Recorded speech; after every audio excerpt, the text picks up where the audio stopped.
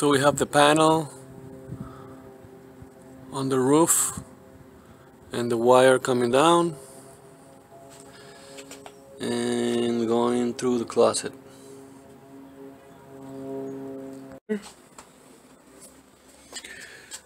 And over here to the unit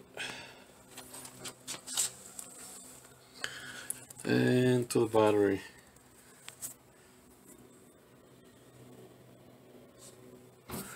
The unit is turned on and fully charged. Is 13.5 volts. And you can plug and unplug outlets. Right now I have a couple of lights connected.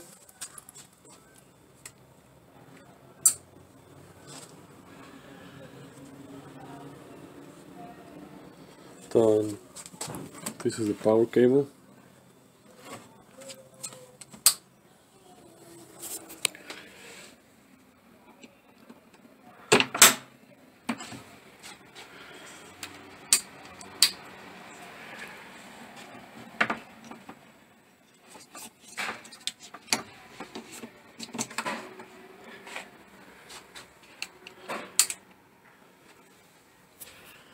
So everything is in one unit. The other cable is for the freezer. This is the freezer and this is the power, the lights. So you can plug more things if you want, but we only recommend to use this unit for the freezer only and maybe some lights only. So from here you follow the green wire. It comes around over here, it goes through the wall. So from the wall you follow the wire, follow the cable. I have it connected to the meter just to show you production.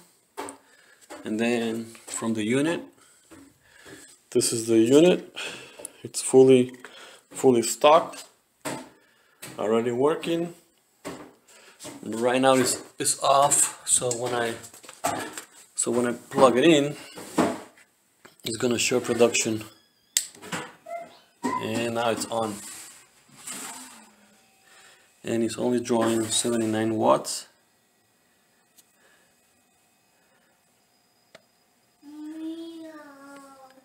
No. 120 volt. 0.89 amps. And here you have it.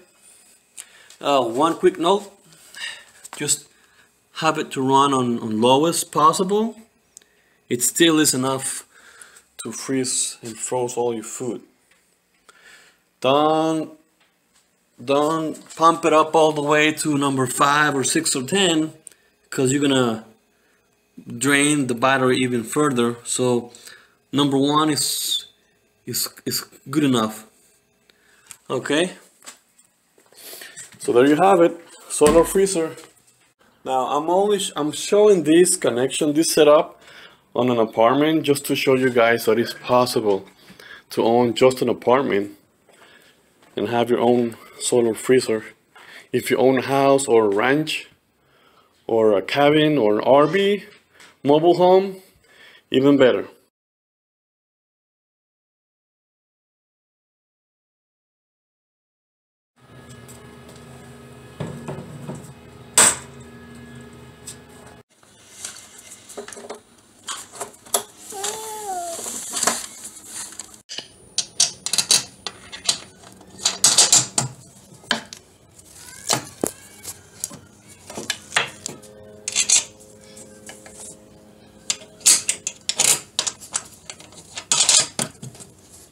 You can also monitor the performance of the panels and the battery via Bluetooth connection with an app that's already included on the system.